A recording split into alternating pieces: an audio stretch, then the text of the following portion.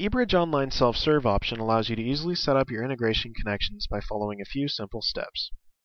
Step 1 involves identifying the accounting package used by your business, as well as the integration connections you want to establish. Say, for example, you were a business using QuickBooks, looking to establish EDI integration with Ace hardware. First, you would select QuickBooks as your accounting package, and next from the EDI connection list, you would select Ace hardware as your trading partner. You'll notice as soon as you select a connection, the supported document types for that connection are displayed below. It's also important to note you are able to select more than one connection at a time, as well as more than one type of connection. So for example, you can set up EDI integration as well as CRM at the same time.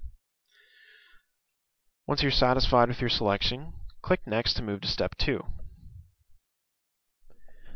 Step 2 serves as a confirmation page to confirm your selected connections.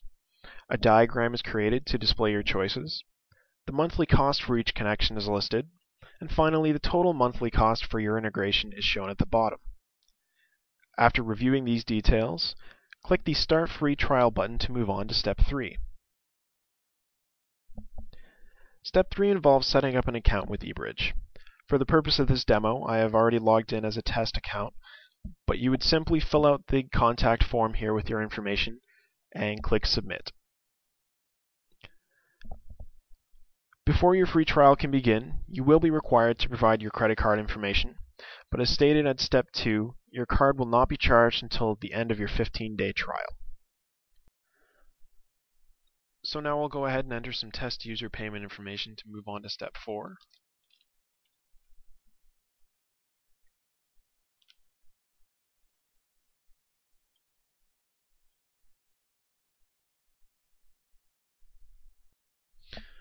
Once you reach Step 4, your order will be confirmed and you will be prompted to download the installer for your connection. So you have the option to click the link to install it right now, and if you do so, you'll want to check the Save File box and run the installer from your computer.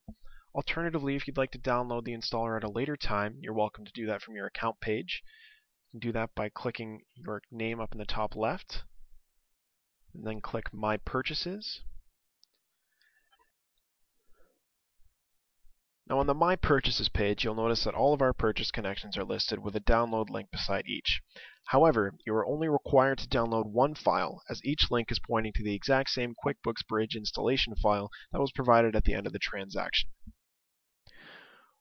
Once you've downloaded the file to your computer, go ahead and open it. Make sure that you've read and agreed to the terms of service, and click Next to continue. You'll then be prompted for your username and password, with instructions on where to find that.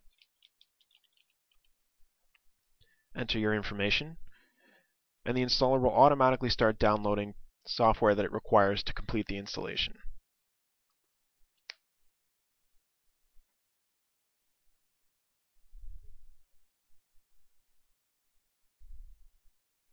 Again, most of this process is automated, so just sit back and watch everything go through.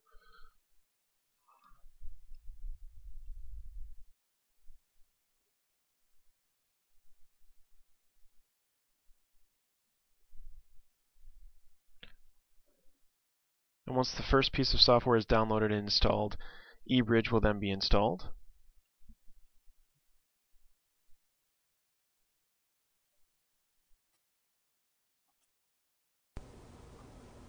Once the eBridge and QuickBooks adapter are finished installing, the next step involves connecting QuickBooks to the ePortal.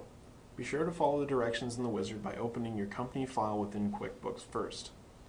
Then select that same QuickBooks company file within the eBridge wizard before clicking Next. So just to recap, you need to have QuickBooks open with your company file selected, and that same company file needs to be selected within the eBridge installer. So once you've verified both of those items, go ahead and hit Next. This will bring you back into your QuickBooks application with a prompt to allow the eBridge application adapter access to your business information. So you need to make sure you select the last option in the list, which is Yes, Always, allow access even if QuickBooks is not running. Once you've selected that, hit Continue. Now you'll be asked for confirmation that you're sure you want to allow this access. So hit Yes. And then you're given a confirmation message saying that the access has been granted. So once that appears, click Done. Now the eBridge installer will connect and start pulling data from your business file. So let that run its course. And once it's finished, you'll be presented with a confirmation message saying that the installation and setup are now complete. It'll give you a list of all the tests and steps that it went through, as well as the option to open the README file, which is probably a good idea to get yourself a little more familiar with the program, as well as the option to configure your connections now. We're not going to do that in this video, but that would be the next step in the process to set up your integration.